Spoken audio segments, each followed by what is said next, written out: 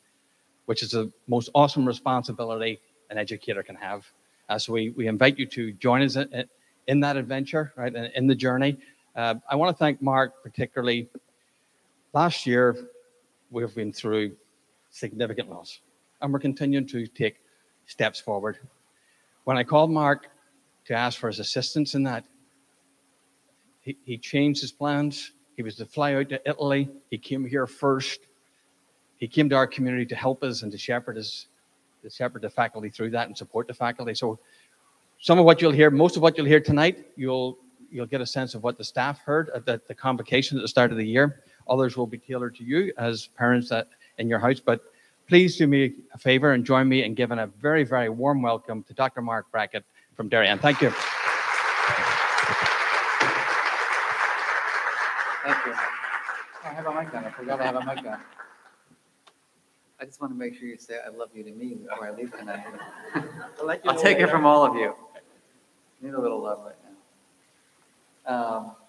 Well, glad to see you came out. It was where I live. It was raining a little more heavily than it is here, and I'm thinking like no one's going to show up on a rainy night. But either you're emotionally bankrupt and desperate for this training, or you're just good people.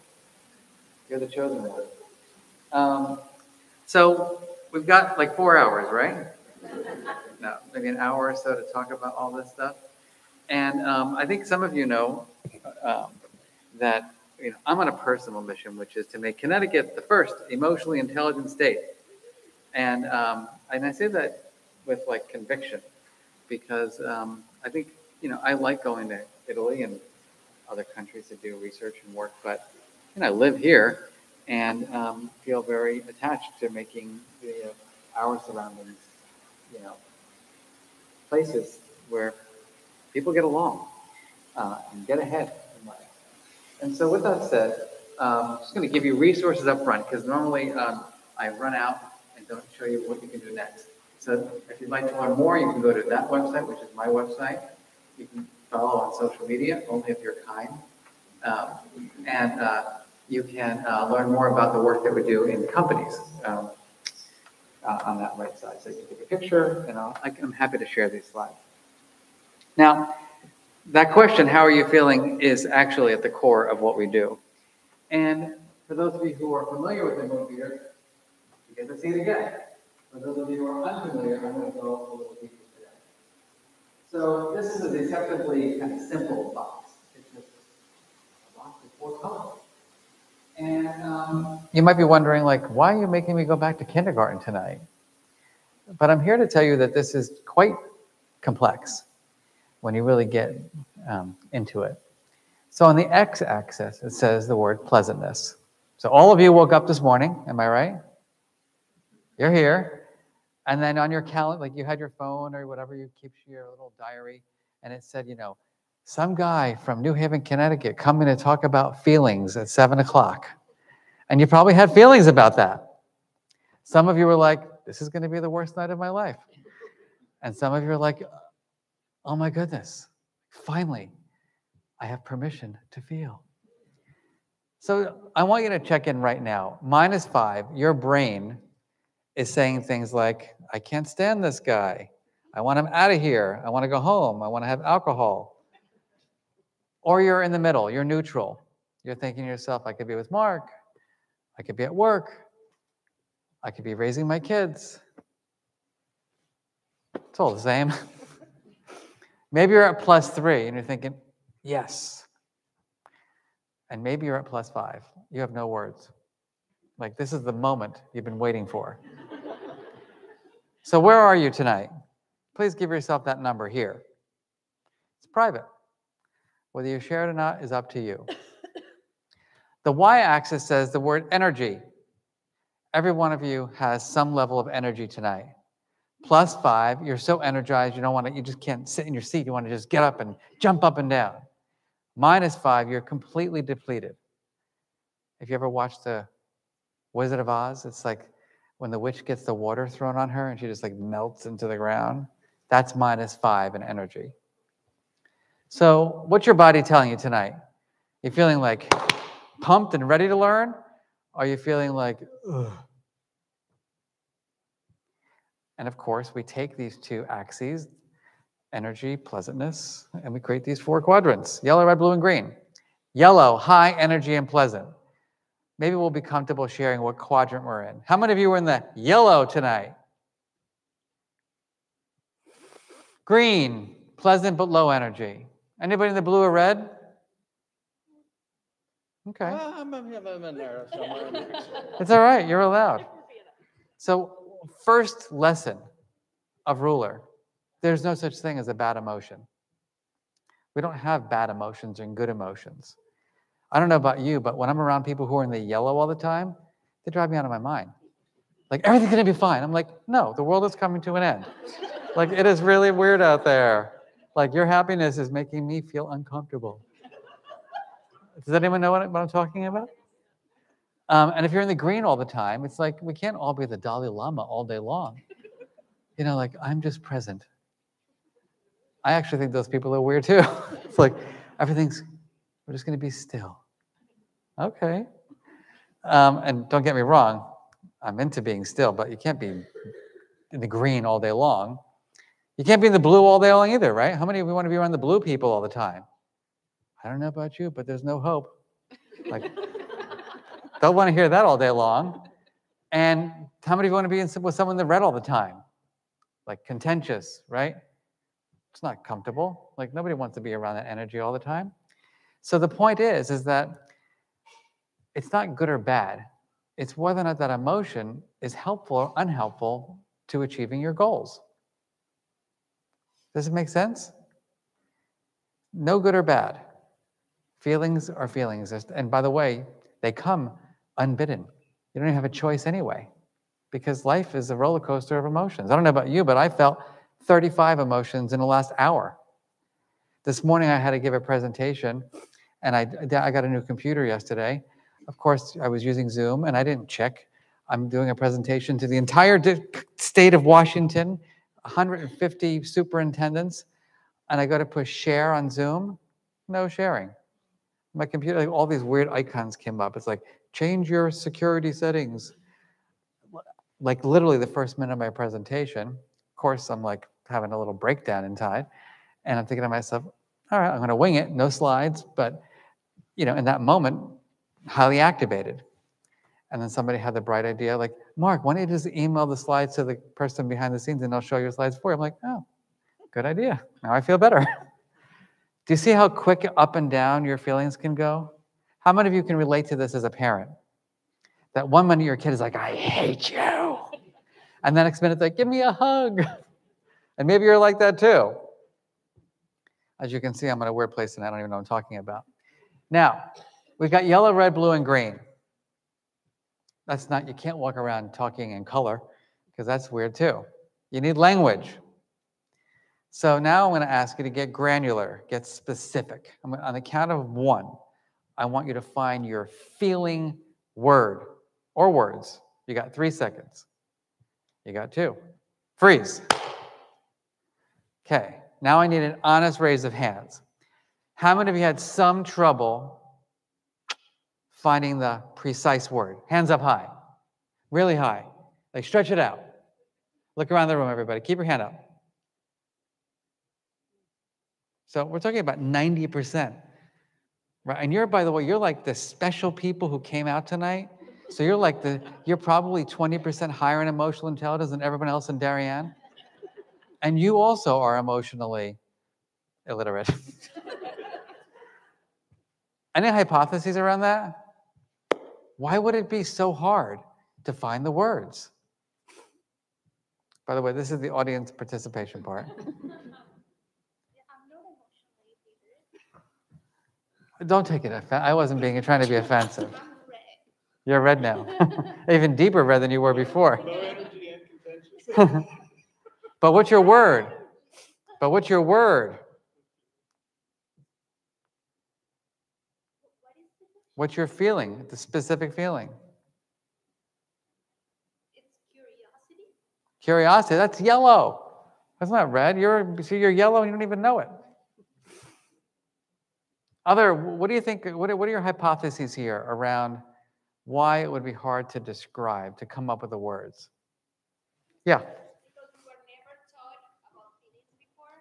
So that's harder to find the right word. Makes sense. How much education did we have? Maybe you grew up in a family where, like, when you came down the stairs and maybe you were in elementary or middle or high school, you came down the stairs and your father or mother, whoever raised you, noticed you and they said, honey, I'm noticing your posture is just different today. No, Dad, I'm fine. No, honey, your posture is just a little off. And your facial expression, it doesn't look like your facial expression from the last couple of days. No, Dad, I'm fine. Honey, come on. Let's have breakfast together and check in with how we're feeling. Okay, Dad. So, honey, what's going on? How are you feeling? I'm fine. Honey, fine is not granular enough. We need to get precise with our feelings so we can communicate. So how you really feeling, honey? Dad, I don't know. Well, let's come up with some words. What color are you in this morning? Looks like you might be in a little bit in the red. Is that true? Well, maybe. All right, let's get deep into the red. Are you worried about something? Are you anxious? Because, worry and anxiety, they're different. And if you add in overwhelmed or apprehensive, that's also different. Well, Dad, now that you mention it, maybe I'm a little apprehensive about this test I have coming up for today. Don't worry about it, honey. Daddy's going to offer you a research-based strategy to help you regulate. How many of you grew up in a household like that? I didn't. My father was like this tough guy from New York. He's like, you're going to school. My mother was, get to your room, wait till your father gets home. Great. Can't wait for Dad to get home because he had a master's in emotional intelligence. Now, any other hypotheses? So we didn't learn the words. Yeah. There's so many words. There's so many. How many? Infinite. Infinite. So it's just like, it's hard to know the words because there's too many of them. Okay. Other hypotheses. You could. You can even have feelings about your feelings. We call those meta feelings. Someone else had their hand up. Yeah, you don't have one feeling. I'm excited to be here, but I'm nervous and I'm tired and I'm also looking forward to something else. Any other hypotheses?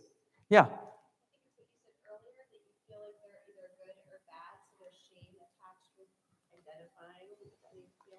Really good point. How many of us men especially are going to walk around saying, I'm feeling anxious.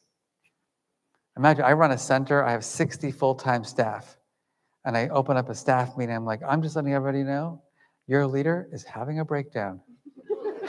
And everybody's looking for a job, right? Like, oh, that's great. The director of the Center for Emotional Intelligence is having a nervous breakdown. But it does bring up an interesting question, doesn't it?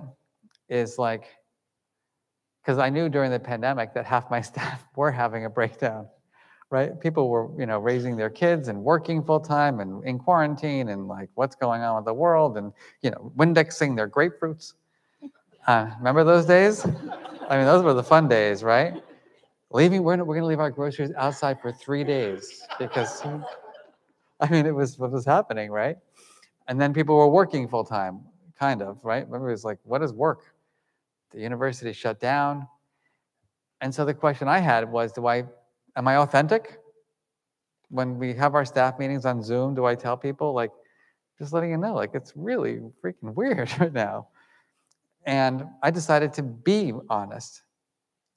However, I also decided that it was my obligation to share the strategies that I was using to help me deal with my feelings, so that I didn't look like an emotional wreck. I looked like someone who was a real human being having strong emotions, but also very capable of dealing with it and finding alternative ways to deal with I'm a hot yoga guy. There was no hot yoga in April of 2020, right? Can you imagine going into a closed room with heat going, it's like yoga, shut down. And so I had to find new ways of regulating, which were taking long walks. And it really helped. I just took a walk every single day for an hour. And I needed to get out of my house. Okay. So now, we're adults who are smart people. All of you are clearly smart people, but we haven't had an emotion education. How many of you would agree with that? That most of us didn't have like a sophisticated, comprehensive, preschool to high school plus college emotion education. Yeah. And so we got to learn some skills. We got to learn some strategies. Now, I am curious to know from you, it is late at night. It's kind of one of those nights you don't really want to go out. It's dreary. It's cold. You're here in an auditorium. How many of you at some point will get distracted? Raise your hand. Great. So everybody. And we wonder why your kids don't focus in classrooms. So then what's your strategy? Let's think about this. You're expecting your kid to go to school every day from 7:30 or 8 in the morning until 4, 5, 6, 7 o'clock at night and be focused. Would you agree with that? You want your kid to be focused in school and be a good learner? I'm only asking to be a good learner for an hour, and you're telling me you're going to be distracted. What's up with that? So what are your strategies? When you notice yourself drifting or judging or, oh. I had one guy, had a presentation I did in New York recently. He's like, I'm here to learn. Stop telling stories. I was like, okay. So what's your strategy? Change my posture. Like, Yeah, change your posture. Okay, shift. Good. schedule a time to think about that later. Think about you're going to like put that thing in a different parking lot. Okay. So you're going to put whatever distracting thoughts in a parking lot. You're going to change your posture. Realize that I'm distracted and bring my focus back to what you're saying. That's very high level. I'm going to realize that I'm distracted and say, no, no, no, no. Come back to the present moment. You're not listening back to me. You're not listening. Okay. Other strategies. You're going to breathe? Who is that? Okay, you're going to do a breathing exercise. Take notes. Keep my phone away. Keep your phone away. Allow yourself to take a break to refresh. Allow yourself to take a break to refresh. What about listening to the guy talking? I like that strategy. All right, so let's think about this. We're coming up with some ideas here. Now, how many of you at some point had a child during the pandemic who had like one of those meltdown days? Anybody have one of those moments where you're like, your kid is like losing it because they're like can't go out and play and they can't go to school, and those are the moments when you're looking at your child and thinking to yourself something like, gosh, this is why I wanted to be a parent. As you like bang your head against the wall. And so in those moments when your kid is having that meltdown, I think you should just try this woman's strategy. Honey.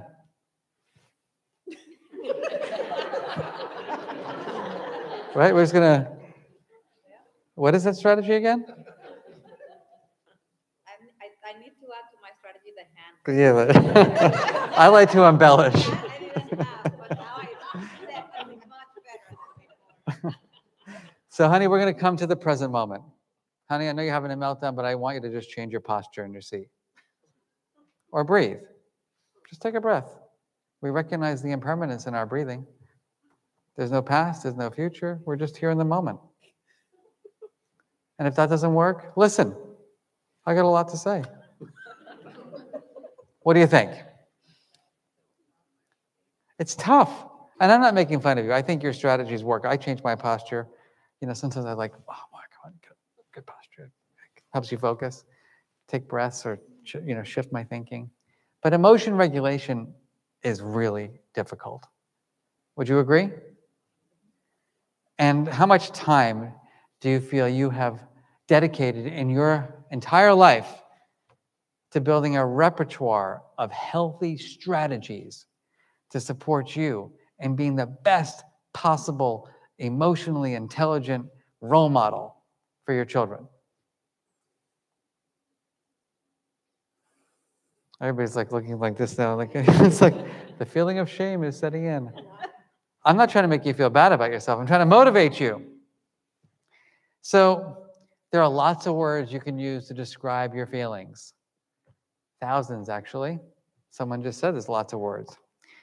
And I'm going to give you a cheat sheet, a free cheat sheet.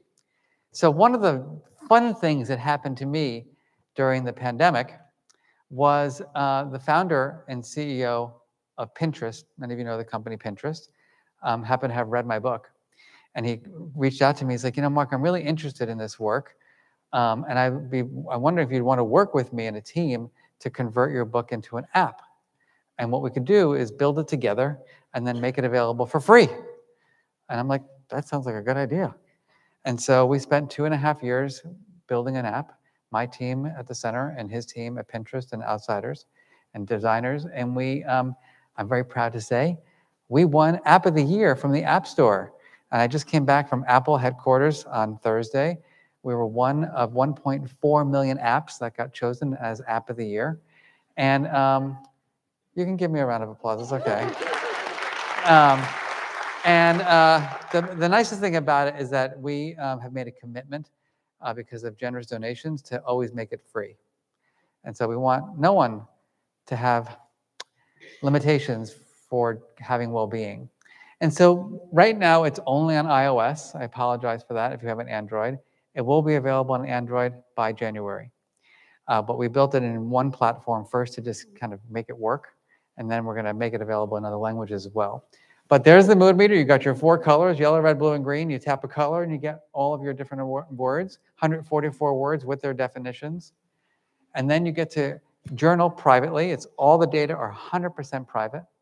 You can journal on your phone. You can write a paragraph. You can take a picture of where you're at. You can tag your feelings with who you're with, what you're doing, and where you're at. And then it analyzes the data for you privately to let you know, like, I've been in the red when I'm with this person. I've been in the blue when I'm with that person. I'm in the green when I'm doing this kind of thing. A lot of people find it very eye-opening because, you know, oftentimes the only time we want to think about our feelings is when we're in the red or the blue. But when you set the reminders up to help you think about it like maybe 3 times a day, you start realizing there are many moments of your day that you're feeling yellow and green. And so you'll learn a lot about yourself. Importantly, in the middle there, we programmed it. We hired a producer in LA and actors, and we trained them on emotional intelligence, and we filmed 36 research-based strategies from different areas. So mindfulness exercises, if you like to do breathing exercises, cognitive strategies to help you shift your thinking, behavioral strategies, social strategies, and so on. So please check it out. And it can be very useful. We're going to build one for kids as well. That'll be out in about a year. So I thought you should know, educators during the last couple of years have been anxious. And by the way, these data we replicated in a sample of just general working adults. We found exactly the same thing. We found that children have been frustrated, they've been bored, they've been anxious and confused and lonely. You know, one of my most recent studies was very eye-opening to me. You know, we talk a lot about connection. You know, you hear everything, like everything's about relationships and feeling like you have a caring adult or a best friend. This is a study of about 3,000 middle school and high schoolers. And here's what was very interesting to me. And I'm curious to know what you think of this. Almost every one of the kids said they had a friend. They had a friend they could play with, a friend they felt like they were, close with. Almost every kid in the study said they felt they had a parent or a teacher or some other person who cared about them. And 90% of the kids said they felt lonely every day. So I'm going to ask you to just think about that. Yes, I have a friend. Yes, there's an adult who cares about me. But I feel lonely. Take a minute. And I'm just curious if you're comfortable doing this. There's people around you. It's time to do the meet and greet. Take 2 minutes. What are your thoughts about that? Why do you think children are still reporting feeling lonely even though they have friends and feel like there's adults who care about them? Go.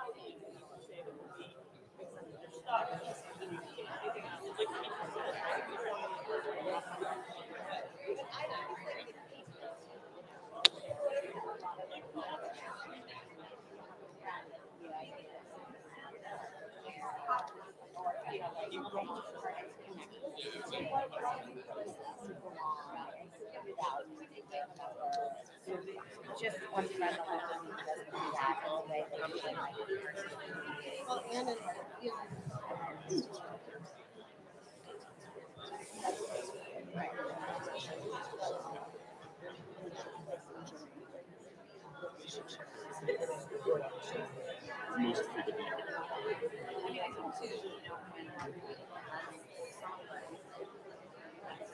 So we're talking about Ellen's insight is no physical contact, no texting, no social media, Exactly. touch or voices or language or any of those. It's a false connection.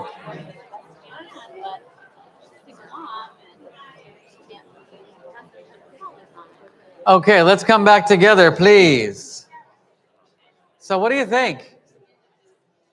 What are your thoughts about this? Anyone? Yeah, back there.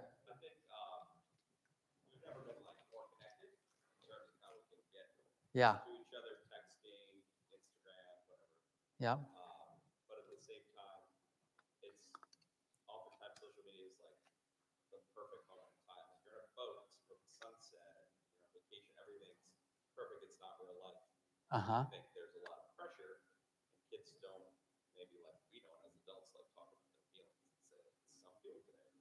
You know, there's pressure on them to be perfect, and it isolates you, even though you're have more access to your friends than the other. Yeah, really good point. I mean, I even among, students in high school at a certain point, they don't talk about college anymore. They don't talk about their applications anymore because like, well, I don't want you to know where I'm really going. I don't want you to, apply there as well. So there's a lot of competition, you're right. And also you're right about the question is, does texting give you that same satisfaction as sitting with someone face to face and having a rich conversation? What do you think? No, it doesn't, right? The same neurochemicals don't get activated. Yes. These are middle school and high schoolers. Yeah. In this particular study. there's also the perception that everyone around you has it together and everyone else is happy and they're succeeding. Yep. And you aren't seeing that in yourself because you know the ins and the outs of what's happening inside of you. Great point. Very interestingly, I did a study at Yale where I teach, and all the students, everybody says they're stressed. Everybody's stressed. And I'm like, come on, like, what do you got to be stressed about? Honestly. Like you're like, it's a pretty freaking good life here. The meal plan is pretty darn good. The dorms are better looking than my house. You're with other really smart, creative people. Like, honestly, you're stressed. I mean, I have more empathy than that. But I was skeptical. And so I had all of my students journal about the things that were making them stressed. Lo and behold, what I found was all the examples were things like this. His mother has good connections in DC. Her father has great connections in Hollywood. His mother has a big yacht. His father has that. She has better lips. He has better hips. I mean, it was just endless comparisons. And so when I went back to my students, I said, not going to try to tell you how you're feeling, but in my dictionary, that's not stress. It's envy. And of course, I'm glad I have tenure because I went to the, there'll be a letter written about me soon. I went to the counseling department and I said, what are we doing? What's Yale's envy reduction program? And they're like, what are you talking about? And my point here is that what we are in, we're a quick fix world, right? While I'm a big proponent of mindfulness, it's not the answer, right, to life's problems. It's one component of helping us be present. But, in our research in the workplace, the number one feeling that people want to feel is appreciated and valued. I don't know how deep breathing is going to help people have better feelings of appreciation, right? Maybe it's going to help you with your stress or your anxiety or something else. But if people are saying they want to feel valued and appreciated and connected, we've got to figure out ways to promote positive relationships. Okay. How are we doing today? Interesting? Good. All right, have a great night. So what we're getting at here is a model that I think is interesting. And, you know, I'm going to argue that it starts with that concept of permission to feel. Why do I say permission to feel? Some of you may get offended by that. Like, who are you to give me permission to feel? But the truth is, many of us don't necessarily feel like we can be our true, full feeling selves. Has anyone here ever felt like they've had to put on a mask at work or with their family? Like you're feeling something on the inside, but you don't show it on the outside? Am I the only one who's done that? Yeah, so the question is, well, what's the barrier? Why can't you be your true, full feeling self? Well, you don't know me very well. Today I live as a professor. I actually left New Haven. I live in the countryside now. I'm a country boy. That was the pandemic did that to me. I'm like, I'm out of here. But I'm 53, and I'm happily married and feel very accomplished. I still have a lot of work to do, but I feel good about my work and my life. But as a kid, I was chronically unhappy. I grew up in New Jersey. That's probably why. Yeah, Jersey boy. I grew up in Clifton, New Jersey, and I was a failing student. I thought I was dumb, but what I also was going through was terrible sexual abuse as a child. So I was abused by a neighbor from when I was 5 years old till I was 8. And I never talked about my abuse because I was threatened by the abuser that if I did, I would be harmed and my family would be harmed. He happened to be a good friend of the family, and knew his manipulative ways to do what he did. I finally got the courage to disclose it when I was about 9. As a matter of fact, I was cleaning out my basement when I was moving, and I found the newspaper clippings from when I disclosed the abuse just recently. And like any parent, my mother freaked out when I disclosed this, and she had a breakdown, and my father got a bat and went to really do some damage. Luckily, he didn't do that. The man was arrested. But life got worse for me because it became public. And so I was the kid who basically put somebody in jail. And I went on television, which was not the smartest idea, and it became even more widely known. And I started getting bullied because of my abuse, and I started having really, really hard time in school. And then one day there was this person who happened to be my mother's brother, who his name is Uncle Marvin. He was a middle school teacher, as it happens, by day, and a trumpet player by night. And he was visiting us. And he was staying with us one summer because he was getting a master's degree. And we were sitting in our backyard. And he asked me that profound question that I asked all of you in the beginning of my talk, which was, Mark, how are you feeling? But really, how are you feeling? I don't know what it was. Facial expression, body language, vocal tone, presence, as we said. But I decided he was the person I was going to share what had happened. And he didn't say, I can't handle this or toughen up. He just said, we're going to get through this together. And I'll tell you that changed my life forever. One human being asking me a simple question, how are you feeling? That was it. Wasn't therapy. I did have therapy, thank God, afterwards. It was just someone that connected with me, someone who cared, someone who showed compassion. And so I've been wondering, how many kids have an Uncle Marvin? Not just someone they say cares about them, but someone with whom they believe they can be their true self.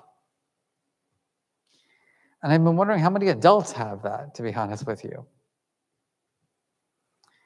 And while we don't have time to go into a deep dive into this, I would like to ask you a question around the characteristics of the Uncle Marvins in our lives. When you think about the people with whom you feel you can just be who you are, no judgment, how would you describe those people? Please. Sincere. Authentic. Grounded. Anyone? Non-judgmental. Good listener. Vulnerable. Accepting. Kind. Patient. Loving. Non-judgmental. Those sound like really good parents, don't they? So here's what our research has shown. I've done this with well over 300,000 people since my book came out. And I've been recording the responses. Empathic, non-judgmental, compassionate, supportive, validating. I don't know. Those feel good.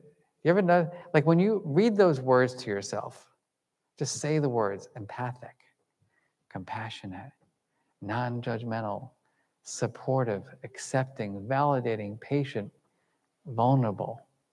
Doesn't it just make your body just feel at ease? I don't know about you, but when I'm around people like that, I just feel like,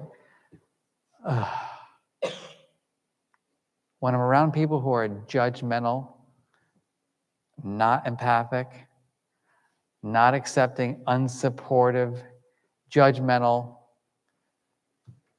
feels a lot different. Now, there's other reasons why you should care about this work. So some of you, a lot of people, for example, when, I share a little bit about my history, they get uncomfortable. And I understand it. Not everybody feels comfortable being, vulnerable like I am. Now, granted, I didn't write my book until I was 49 years old, and I didn't publish until I was 50. And so it wasn't like it happened for me overnight either. And I'm a psychologist who runs around the world doing this stuff. It took me a long time to feel like I could be my true self in the real world. I felt obligated only because I was just doing a lot of work, and everybody always asked me, why are you so motivated? And why are you so, and I would lie, and I'd say like, oh, I hated school, but there were deeper reasons, which is, and I recognize, thank goodness, that most children don't get abused. But everybody has a story. Everybody has a story.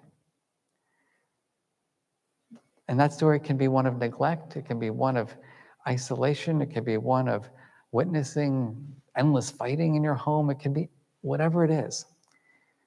And so I decided to do it. Now, that's only part of the work. I do believe that storytelling helps, but not everybody. When I do talks for Goldman Sachs, they don't really love my stories. They want the data. And so I'm also a scientist, and I'll punch anybody who fights my data. We've got hundreds, if not thousands, of studies to prove definitively, I'm going to say it with like conviction, to prove definitively that feelings are the drivers of these things. How you're feeling tonight is driving your attention. If you're feeling stressed, your brain is going into trying to solve the uncertainty. It's not present. Your emotions are shifting the way you see the world every moment of your day. If you're super excited about the vacation you're going on over Christmas, you're also not going to focus. It's not just like stress, it's excitement too. If you're feeling calm and content and curious, you're going to be able to absorb the information. Emotions drive decision making. Has anyone here ever made a bad choice? Anyone want to share publicly to just get it off your chest? We're all good. We're friends here. So we know that emotions drive our judgments and decision making. Do you know, here's something really interesting. Some of you like to exercise. Maybe you like to go hiking. So when you're in a kind of sad mood, do you know that if you look at a mountain in a sad mood, you're going to misjudge how steep it is? You're going to actually think the mountain is steeper than it really is. When you're in a very happy mood, you're just going to be like, I could climb that like anybody else. You also make errors in judgment. Anyone want to guess what the antidote is to the misjudgment? So what I'm telling you is that certain emotions shift the way we see the world. Like have you ever noticed has anyone here ever been in a argument with their significant other? Oh, come on. I know we're in Connecticut and we don't share things, but like it's like I'm sure that some of you have had arguments with your significant other, your kids. And you ever notice that when you're activated, like you can rip them to shreds like no tomorrow? Like when we met 27 years ago, I knew this was going to happen. And everything comes out, right? Every memory you have of every time they ever annoyed you, you have had that categorized in your brain, and one little trigger and it's like the list comes out. No? Come on. So we know that emotions affect the way we judge and see the world. Now, the antidote is very simple. It's called emotional self-awareness. When you say to yourself, gosh, right now I'm kind of sad today, when you do this little trick with judging how steep the mountain is, you don't make the same error. So it's not that emotions cause you to make bad decisions. It's that emotions, when they are outside of our conscious awareness, influence how we see the world. Does this make sense? So self-awareness is a gift because it's that you can have all your feelings. It's that you have to be aware of them so that you don't attribute them to things in a misinformed way. The third is relationship quality. Anyone here ever work with someone who's difficult? Like really difficult? Like you have to walk in eggshells. I mean, what'd you say?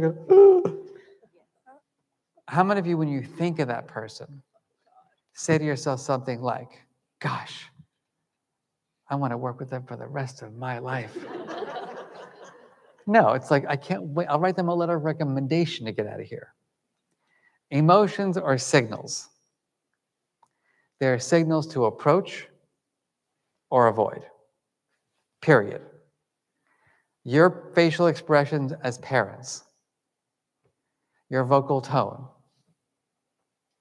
is a signal to your children that's saying, approach, avoid, approach, avoid, approach, avoid, approach, avoid, period. Think about it. How many of you want to be around someone who's like this? I have to tell you one more time. Is that approach or avoid? It's pretty much avoid. Let's get real.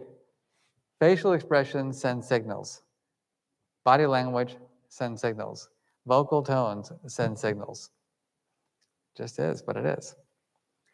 Physical and mental health. Little feelings become big feelings when you don't have strategies to deal with feelings.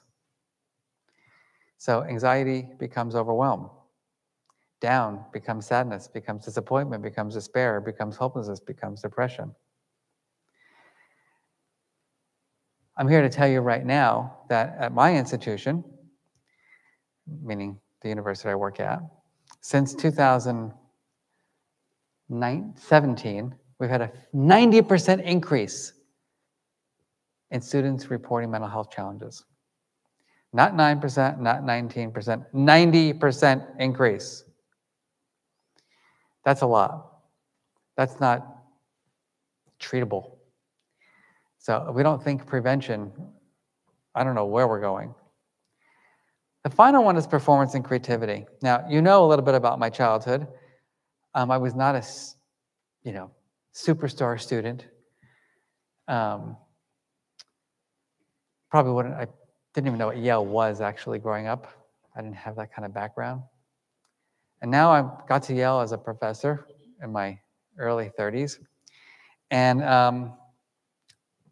talk about imposter syndrome. I'm like, oh, like your father really is famous and your mother really is famous and they're really smart people and your parents read Shakespeare to you. My parents sent me to my room. And I just thought that everybody with those test scores and those grade point averages and those extracurriculars that I never heard of, they played instruments that I didn't even know existed. They volunteered in countries I didn't even know were on the map. All to get into this place called Yale that's supposed to be utopia. And a couple of things. One is, in my research, I find that not everyone achieves their dreams. 75 to 80% of them are being treated for anxiety and depression. So if you think success is like, that's success, I don't know. Like, is it really? Like, is success only getting in? Or is it thriving when you're in? And is it like, are we thinking about success only when you're 18 and 19 years old? What about like 25 and 30 years old? Are we thinking ahead a little bit about what we want for our kids? And then I did a study and I asked students not only how they felt, which was stress/envy, but what do you think the number one hoped for feeling was? How do they want to feel? The answer is loved. That blew my mind. It blew my mind to think that my college students would share with me that the number one feeling that they wanted to feel was loved. And so, like any researcher, I asked questions. And guess what the number one response was about why they wanted to feel loved? It's because they said they felt manufactured. They didn't feel like they were human beings. They felt like they were just on this program, and they really didn't feel like they were living. And so I'm not here to be Mr. like negative. I'm just here to share with you what the research is showing and what I think we all want for our kids. We do want them to be happy and healthy and feel appreciated and valued and connected and supported. But I'm just not sure we're like developing and providing them the circumstances, right, for that to be the case. So what does that look like as we come together? What am I asking of all of you? Well, the first thing I'm asking of all of you is I'm asking you to become emotion scientists. So when someone asks you tonight, like, what was the goal of Marc's little lecture? You're going to say, his goal was to help me become a compassionate emotion scientist. Everyone got that down? That's going to be your tweet tonight. I am committed to being a compassionate emotion scientist, not a critical emotion judge. Anybody ever work for an emotion judge? Ugh. Or be in a relation with someone like that who tells them how they feel? Why are you so angry? Get over it. Move on. I had someone say it to me recently. I got into a fight with a colleague of mine. He's like, let it go. I'm like, you let it go. You were the jerk. Like, I have to deal with you. I'm not letting it go. Like, why are you telling me to let it go? Passive aggressive, crazy person. So the emotion scientist is open and curious and reflective. The emotion scientist views all emotions as information. A lot of dads come up to me and say, like, gosh, Marc, you are like over the top vulnerable. Like, that's scary stuff. Like, I was bullied too, but I would never let my kid know I was bullied. And I say, well, what if your kid is being bullied right now? Do you think you're creating the circumstances, the context for him to feel safe to share that with you? Wouldn't you want to know? So, learner mode wants to get granular, has a growth mindset. Raise your hand if, as a parent, you failed at some point during the pandemic at dealing with your own feelings. Good. You're real people. I had shared once before when I was here the last time so my mother-in-law was here for a wedding. She's from Panama. And so my Panamanian mother-in-law flew to New York, Connecticut on February 28th of 2020 to come for a wedding that was March 5th, which is one of those weddings that like, it was like that really beginning weird time where you're like, hey, like my friend got married, we're like, hi. Felt like I was in LA. And of course, 10 days later, the whole world shut down. And Irene, who I love dearly, was unable to go back to Panama because there were no flights. The airline shut down, if you remember that. And they didn't shut down for a week or 2 weeks or a month or 2 months or 3 months or 6 months, 7 months. This lovely 80-year-old neurotic woman was living with us. And it got rough because like I'm an introvert who doesn't like to drink coffee in the morning with anybody. And every morning she'd wake up and she'd be like wanting to make coffee, have coffee together, but she didn't want to make coffee for herself. She wanted me to make her coffee. I'm like, I don't drink coffee with people. Like, I don't like people in the morning. I'm like contemplating the purpose of my life from like 6 to 8 a.m. Like, I don't have time to like have my mother-in-law look at me and like, oh. And it got really ugly in our house. And then one dinner, she just lost it. And she looked at me and she was like, you really the director of the Center for Emotional Intelligence? And I was so pissed, I just literally said, not tonight. And it was like, boom, household meltdown. Dogs urinating on the rugs. It was a mess. Everybody was really freaked out. And I went to bed that night and I thought to myself, but Mark, you actually are the director of the Center for Emotional Intelligence. Like you wrote this whole book that you're running around talking about and promoting and like teaching all these schools. 4,000 schools across the world are using your program. And you're a mess. And I was a mess. And so with permission to feel comes permission to fail. Like I was in a whole new context and I needed new strategies. And I needed to develop those strategies and how to live with my mother-in-law. But I also needed to work on my mindset. You know, I was having that kind of fixed mindset, like I can't take it anymore. She's not leaving. This is like the end of my relationship. And then I went to bed and I'm like, Mark, like you teach these strategies, like why can't you apply them in your own house? What's going on here? Like, why are you feeling this way? You know, what do you need? What's missing? And I just started getting really curious about why I was so activated. And then I realized one thing that was really interesting. I had no curiosity about my mother-in-law. Zero. None of my questions were about her. They were all about Mark, the narcissist. They had nothing to do with like this 80-year-old lady who's been sitting in my house for 8 months, who doesn't want to go outside and get coronavirus, who's missing her dogs and her parrot, you know, and I had no curiosity. I was no empathy, no compassion, none of the things that Uncle Marvin had for me. I just had none of them for her. I was just angry that she was in my house. And all of a sudden, like I transformed. And I started having curiosity. And we'd have dinner and I'd say like, tell me about a time when you were in middle school and let's talk about this. And we started laughing and then we started like learning about each other. The growth mindset applies to how we deal with feelings. One thing that is certain, life will change. If there's one guarantee in life, it's that life is impermanent. Feelings are impermanent. And so you can approach your feeling life as if it's permanent, and you will suffer. Or you can approach your feeling life as if there is impermanence and there's growth. I'm going to urge you to take that route because it's a better life.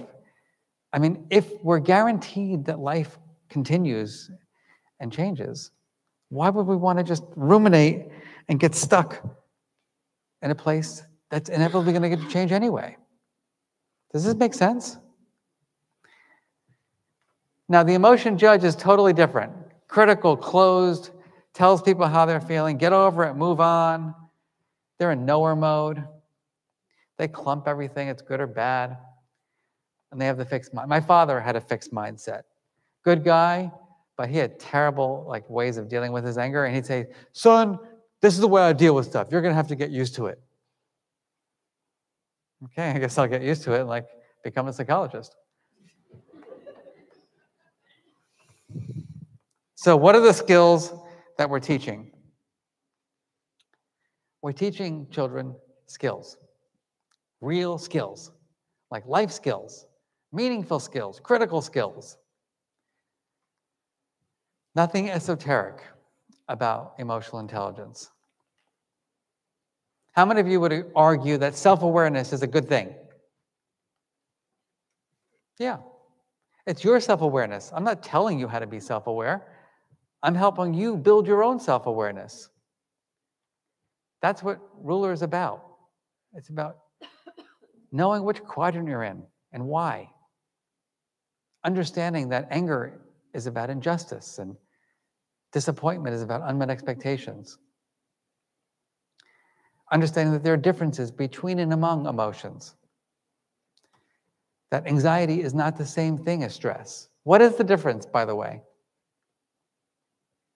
What is the psychological difference between anxiety and stress? The winner, actually, I think I have an extra book with me. If you get it right, you're going to get a signed book, which is worth like an extra 25 cents. So, it's real to me, lady. Like when I'm sitting home and watching the stock market go down for the last 2 days, I'm feeling anxious. Okay. And what's the difference between anxiety and stress? Stress is a real problem. You have a situation that whether it's worth the stress or not, it's a real situation, but anxiety is not. It's in your head. All right, well, I'm going to make this harder then. Anxiety, stress, pressure, fear, overwhelmed. What's the difference? You got 2 minutes. I'm going to give you 2 minutes to think about it. Anxiety, stress, pressure, fear, overwhelmed. Oh my. Take 2 minutes with a neighbor. What is the psychological difference? Go.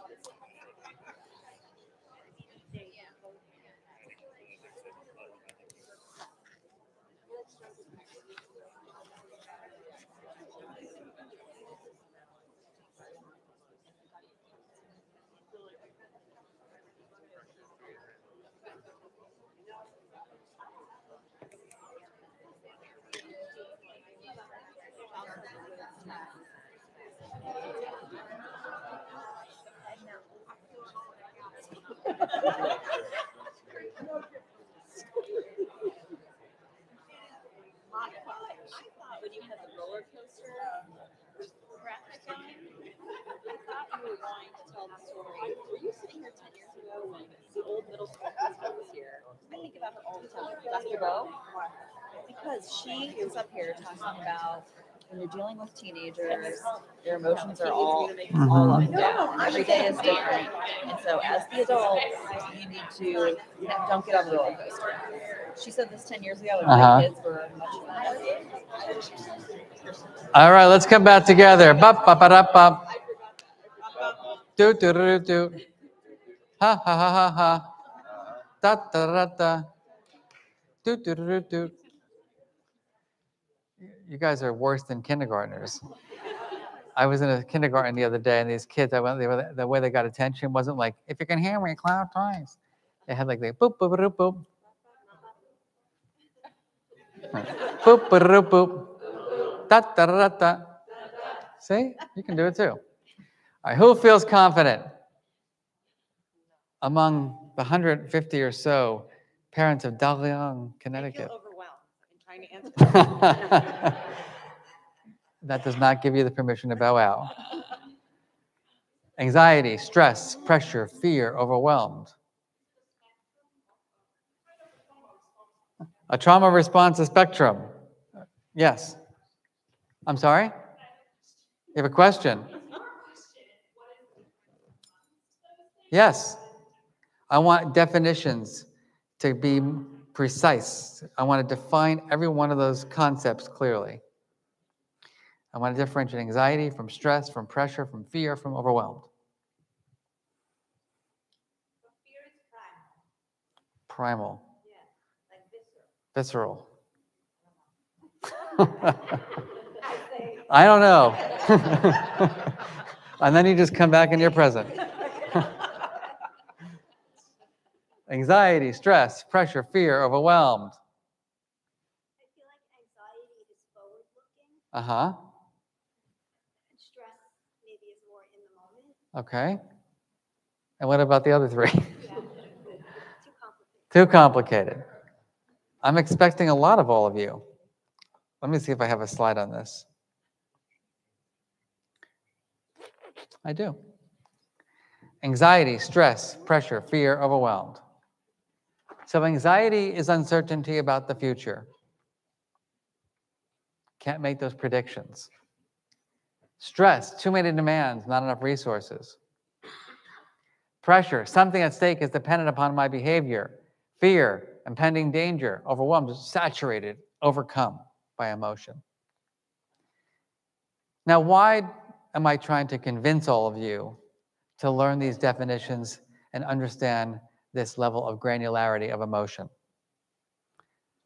The winner. To tame them. Name them to tame them. You read some stuff. Say it again. For sure. Because if they say they're stressed, but they're actually anxious, you might be offering them strategies that might not be the best. Let's think about this together. If I'm anxious, my brain is trying to make predictions about things I have no knowledge of. Right? That's what anxiety is about. What's going to happen? What's going to happen? I don't know what's going to happen with the stock market. Stockbrokers don't even know what the hell's happening with the stock market. How the heck is a psychology professor going to know? So I can spend all day long ruminating and generating hypotheses. That's kind of a waste of time. For years, whenever there was turbulence on a plane, I was convinced I was dead. And then I have a cousin who happens to be an Air Force pilot. And he's like, Mark, here's what the research shows. There's never been a crash because of turbulence. I'm like, never? It's like, no, airplanes don't crash because of turbulence. I'm like, so for the last 10 years, I've been having like breakdowns on flights for no reason? He's like, yeah. So every time I'm on a plane now and there's turbulence, I still look at everybody else to see if they're going to have a breakdown. And then I say, Mark, your cousin Richard has told you there's never been a crash because of turbulence. And then all of a sudden, I'm fine. I have a strategy to deal with my perceived uncertainty about my future. When I'm stressed out, like legitimately stressed, I got too many demands, not enough resources, I can talk to myself all day long, but I still got too much stuff on my plate and not enough support. So unless I take stuff off my plate or get help, the stress ain't going away.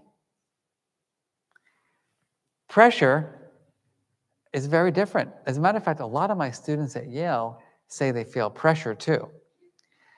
They call it stress, but it's actually pressure. Because the pressure is coming from their parents who keep texting them every 5 freaking minutes while they're in college. How did you do on your test today? What's going on with you? How are you doing? And they're saying they're stressed out, but the only thing that's going to reduce the pressure is by telling their parents to stop texting them. Right? If you don't get rid of the outside source, that quote unquote stress doesn't go away. Fear is real danger. So give you an example of that. I moved to this East Haddam, Connecticut. For some reason, I had pandemic decision making. Bought this place in the middle of nowhere land. I have no neighbors. And I'm sitting around. My partner is running around doing work. And I'm by myself in this house. And all of a sudden, a bobcat walks back my window. I'm like, I'm dead. Like, this is like, I'm never going out of the house. We're dead. The dogs are never going to be eaten alive. Now, what do I know about bobcats? It's the first time I ever saw a bobcat. Of course, I'm like, hey, Siri, what's a bobcat? That's the fear of life, right? Overwhelmed is when you're just sort of like you ever have one of those days where like this happened, and that happened, and this happened, and that happened, and you're sort of like, oh. When I'm overwhelmed like that, sometimes I'm like, Mark, just go work out. It's done. Just shut the freaking computer. Go take a walk outside for 10 minutes and get killed by a bobcat. Right? Then life will be better. Now, do you understand? Does this make sense to you? why I'm urging all of you as parents to become more emotionally intelligent? Because the more deeply you understand these concepts, the better able you're going to be to help your kids grow up emotionally healthy. First, you're going to have a common language to talk about stuff. Secondly, you're going to be able to talk about strategies that are going to actually help solve the feeling challenges they might be having. All right, let's all take a nice long inhale. So much work. It's all good though. So I want to end by just sharing with you a little bit about what this looks like in schools. There are these tools that children and the adults who are teaching them are learning here in Darien. Tools like the Emotional Intelligence Charter, like how people want to feel inspired and peaceful and safe. Words to describe their feelings, like building that mood meter wall in the classrooms to have that language to describe feelings, even applying it to situations like beautiful artwork. Learning tools like what we call a meta moment. There's a beautiful phrase by Viktor Frankl. Some of you may know who Viktor Frankl was. He wrote a famous book called Man's Search for Meaning. And I kind of try to live by this phrase as best as I possibly can. And here it goes. Between stimulus and response, there is space. In that space lies the power to choose our response. In our response lies our growth and freedom. Say it one more time. Between stimulus and response, there is space. In that space lies our power to choose our response. In our response lies our growth and freedom. I don't know about you, but for me, the pandemic made the space between stimulus and response tighter and shorter, and the fuse got tinier and tighter and tighter. My irritability skyrocketed. My patience was very thin. And so we have tools to help build that space. We call it the meta moment. It's being aware of the things that are activating you as parents. Like, why am I, like, what is this? How many of you have things at home that kind of drive you a little crazy? Don't we all have those things? For me, it's like dumb purchases. Like, for me, I'm come from a very like stingy background, and like groceries that I think are a ripoff are a trigger, like rare almond milk. For what it is, I see it and I want to become a murderer. I'm like, that is a ripoff. You have been manipulated by packaging. Like, Mark, get over it. It's not easy. And then you pause and you take that breath. You're like, I'm going to build some space. I'm going to breathe. But when my mother-in-law was like, are you really the director? I took my breath and I'm like, you really need to get out of my house. So I needed more space. And I needed to stop and think about who I was as a person, who my best self was. What kind of son-in-law did I really want to be? What kind of husband do I want to be? How do I want to be experienced in the world as a leader? How do you want to be talked about as a parent? Take a moment and think about that. How do you want to be talked about? When your kids are writing their letter of recommendation for you, what are they going to say? What are the words that you want your kids to use to describe you as a parent? Anyone have a word? Patient? Approachable. Even-keeled. Even-keeled. Empathetic. Loving. Accepting. Supportive. So think about that tonight when you get home and your kid is like, why are you late? You're going to take that breath and you say, I am that loving, accepting, caring, supportive parent. And you're going to build that space so that you respond through the lens of your best self, not through the lens of the triggered self. That's the power of the tools that we're helping kids learn. Now, let's all take a nice long inhale. So kids are learning how to do this, by the way. It's really cool. I love this. This is a 4th grade student who just takes a picture of himself and thinks about his own best self. How does he want to see himself? And this boy said, my best self is selfless, determined, hardworking, and kind. I thought that was pretty darn cool. Of course, I believe no one. And I am a scientist, even when I go visit schools. And I visited the classroom. That's why I have a picture of that. And I looked at that kid. I'm like, that's you, isn't it? And he goes, yeah. And I said, well, I'm really curious. How the heck did you come up with the word selfless to describe your best self? Like, that's crazy. And this boy looked at me and goes, sir, I have determined that the world is becoming narcissistic. And I want to be more selfless. I'm like, okay, you can be my teacher. So don't underestimate. I mean, look, that's so, I mean, how creative is that? How many of you would like to have a kid in 4th grade who sees themselves as selfless and hardworking and determined and kind? I mean, that's pretty amazing. And those are his adjectives. The teacher, that's a teacher in Australia, creative, caring, helpful, and organized. This is like in the playground, they think about their best self on the playground, adventurous, risk-taking, kind, creative and inventing, fair. I'll wrap up by saying that none of this is just opinion. Like we do rigorous research on this. We want to know what works and how it works and how to make it better. Continuous improvement. So what we know thus far is that when schools adopt these practices, we have students who are less anxious and depressed, they have more developed skills, they have greater leadership skills, they have better academic performance, educators are more engaging, schools have less bullying, more positive climates. So let's put it all together. All right, everyone. Raise your hand if you're willing to give yourself the permission to feel. That was pretty good. But remember, you got to give everybody else the permission to feel too. Everyone you love, and even the people you don't love that much. Can you strive to become an emotion scientist?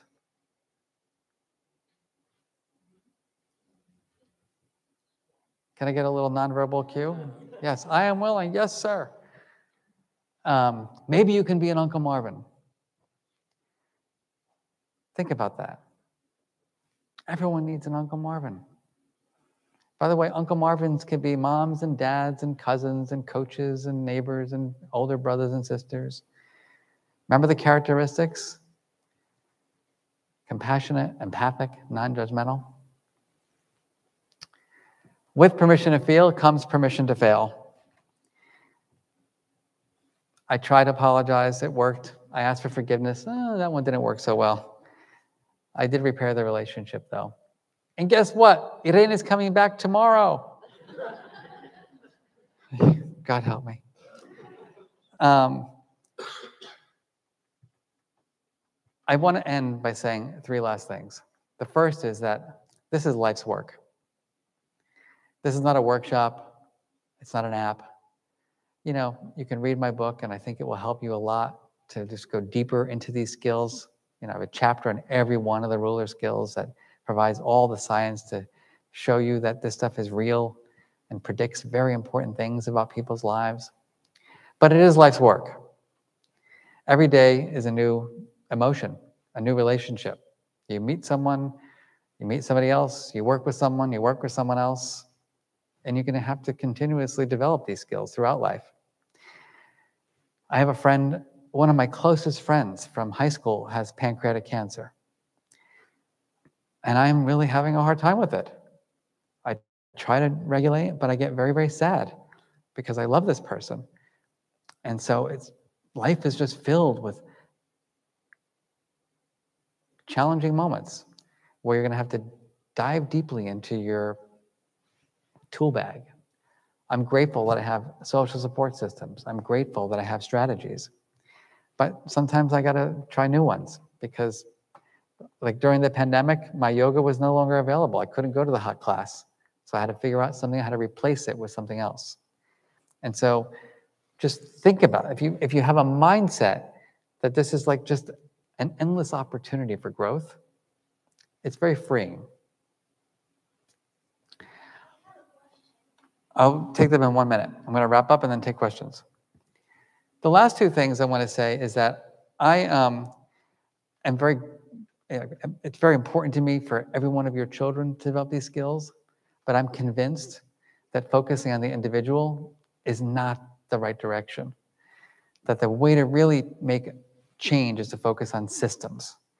And I just want to call out Alan, your superintendent, who has decided to do systemic work in the district. It's not one classroom. It's not a random workshop here. You know, I was invited to speak to every single person who works in this school district, the classrooms, the principals. Now families are learning this work. That's when real change can happen because we can build a common language throughout the entire community. So when I'm in that coffee shop on Main Street in Darien and I'm, waiting for my latte, I'm like, hey man, you're putting me in the red there. Like, that is not good coffee. The coffee shop guy's going to say, oh, you're the ruler guy? I'm going to be like, yeah.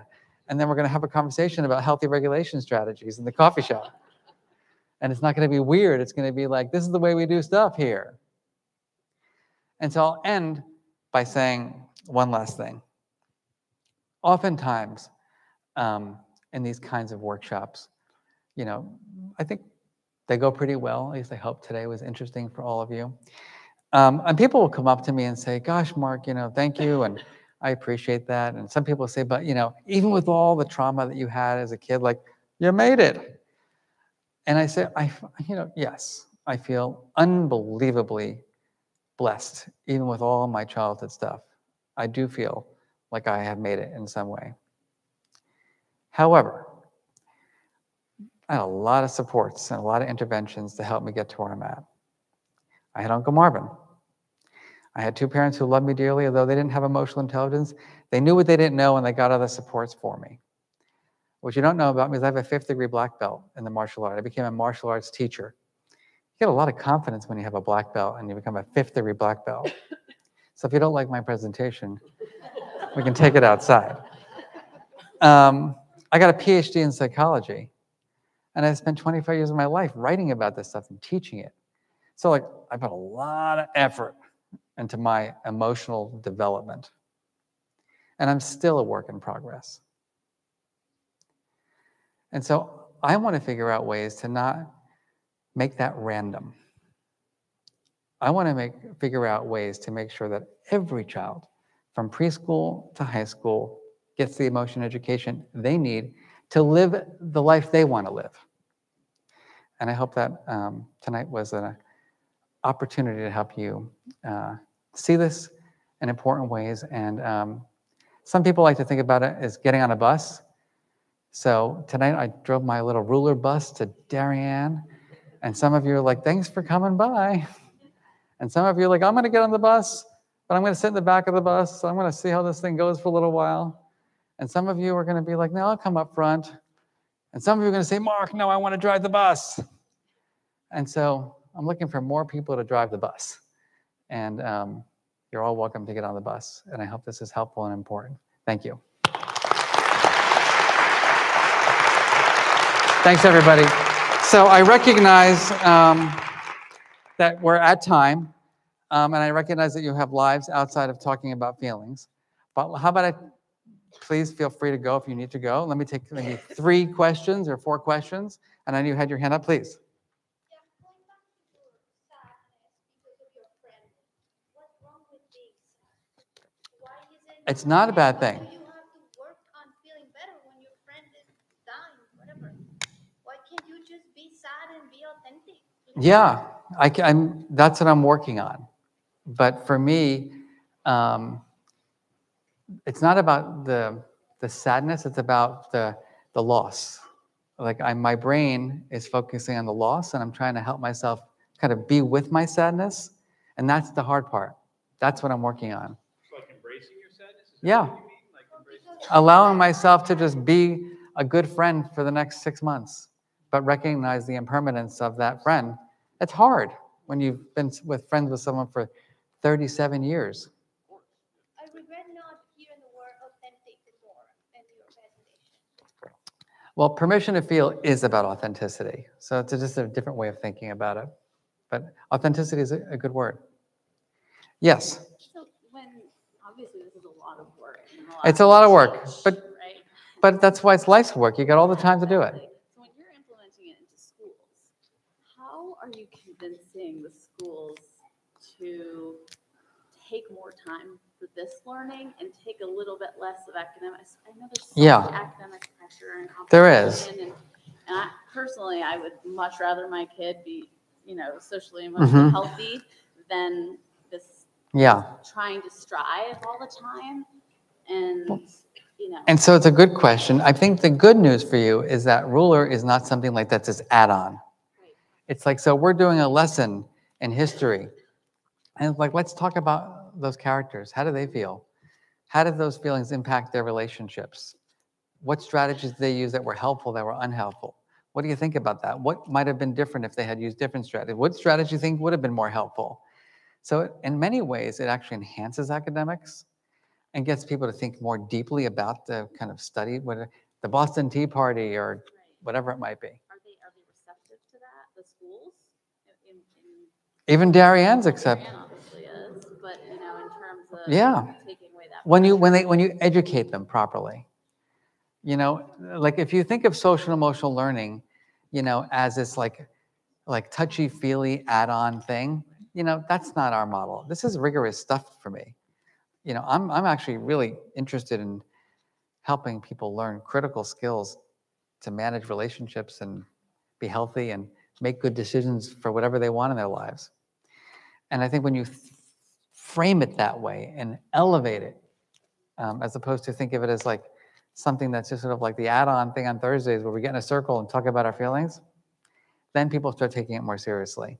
And when you show the research. Yes, please. So I can picture it in the circle in kindergarten or in grade. Yeah. And how the kids were having that now in K-5. Yep. What does it look like for high school? So at the high school level, it's much more about, helping students engage in prospection. What does that mean specifically? It's like creating a vision for what I want my high school career to look like. What are the friends that I want to have? How do I want to perform academically? What are the extracurriculars I'm really interested in? What do I want for my well-being? And how do I achieve it? Like how many of us, nobody asked me about my well-being goals in high school. And so like if I have a well-being goal or I want to, get my black belt, well, what skills might I need to help me have the focus to go to karate class twice a week, 3 times a week? What are the barriers to me achieving that goal? How do I deal with those barriers? It's really much more about helping kids think critically, about what they want and build the skills they need to achieve that. So it's more personalized. Does that help? The good news is that it's so much more about the students and the teachers at the high school level. We don't want this, the goal of our high school work is not to be the sage on the stage. It's really just asking kids critical questions like, what do you want for your high school career? What are you interested in? Let's think about how we're going to achieve that. What do you think you might need to achieve that goal? How do we help you achieve that? It's much more about the students than it is about the adult. Yeah. That's okay.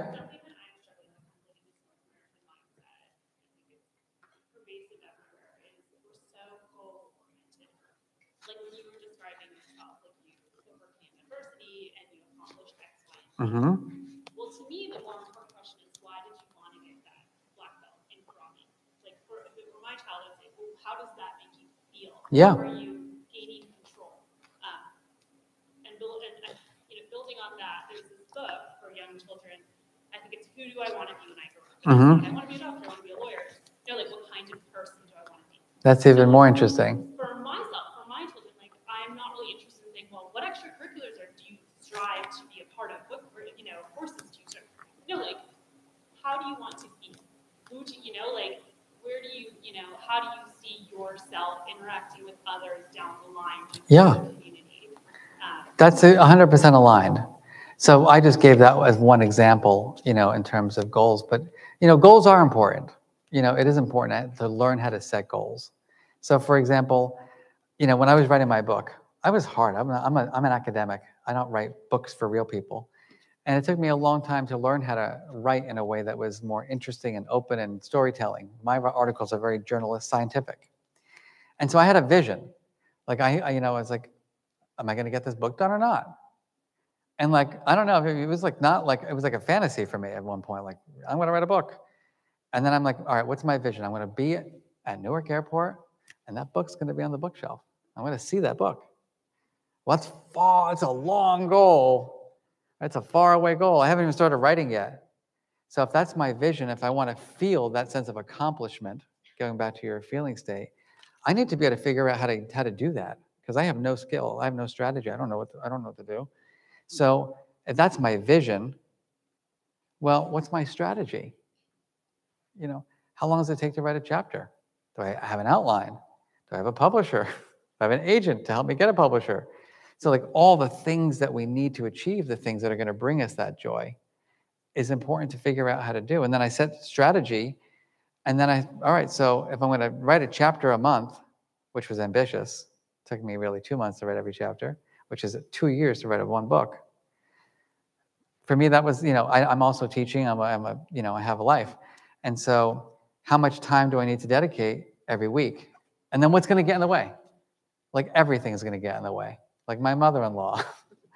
And so like, how do I deal with the things that are going to get in the way of achieving? Does this make, so it's really, part of this work, and that's my goal. I don't want you to have my goal. That's what I'm interested in. That's going to bring me joy. For you, it's going to be something else. And that's great. We want kids to be curious about lots of things and whatever they're curious about. But we also want to help them understand that there are very specific steps to achieving those things in life and developing the skills to do it. And that's just one piece of it. The other piece of it is that, I can tell you right now, not having goals for well-being has created the mental health crisis that we have right now. I've seen in my 20 years at Yale go from 10 counselors on campus to over 50. That's not sustainable. And so if we're not helping kids identify the things that are going to help them feel, bring them a sense of contentment in life, not always happy, but contentment, I'm really worried, about, we don't prioritize well-being goals.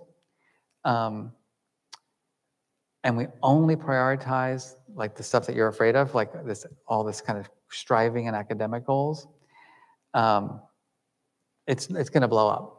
It's already blowing up, unfortunately, in terms of the well-being of our students. And I know we're running out of time. I'm happy to take more questions afterwards. Let me take the last two, and then, Alan wants to go to bed. And I actually have to go. I got an hour drive home. So. I have a statement, not a question. Please. I think that as part of this community, it is overwhelming, right? And we have a lot happening with our students. Mm-hmm. But I think what resonates the most with me from this presentation is that it's life's work. We want instant gratification. Yeah. We want our kids to be happy. We want them to succeed today. Yeah. It's not a one-day thing. No. It's not a one classroom. This is going to have to happen ongoing. Appreciate that. And there needs to be patience. And importantly, going back to what some of the conversation was on this side, is that maybe the goal is not always to try to be happy. Maybe the goal is to be comfortable with how you're feeling and give yourself the permission to be anxious during a pandemic. Because why wouldn't you be anxious during the pandemic? I think the mindset is that anxiety is bad and we have to get rid of it, as opposed to life is filled with times when we're going to be anxious. Let's learn how to be anxious in a comfortable way because it's a real emotion. And we're not the only ones that are anxious, even if they look from the outside. Correct. Like, So I think a mindset of having well-being as opposed to being happy is a slightly better way to look at it. I'm going to stop here. I apologize if I didn't get to answer your question. I'm happy to wait a few minutes and do it privately. And I just want to thank you for taking the time out of your life to learn about this stuff. So have a great evening.